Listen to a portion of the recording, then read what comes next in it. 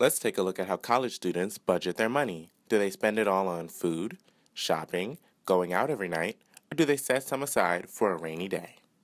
I don't have a set number, but I definitely put away a certain amount every paycheck to my savings in case I need it for emergencies and stuff like that. And I try and not eat out a whole lot or spend money that I don't need to spend, so I can keep it in a reasonable amount every week.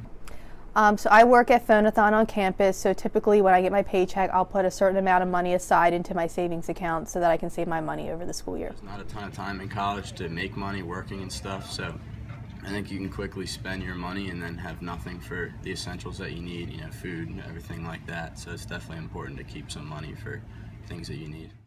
I spend the majority of my money on gas. I tend to drive a lot because I'm a commuter here, so it's back and forth often and going to do whatever else I do in my everyday life. Because I live at school, I go get food a couple times a week at Wawa with my friends, and I also go to get iced coffee at Dunkin' Donuts. Before you order those pair of earrings that you've had your eye on for a while, or go to the mall again, be sure to budget wisely for the future.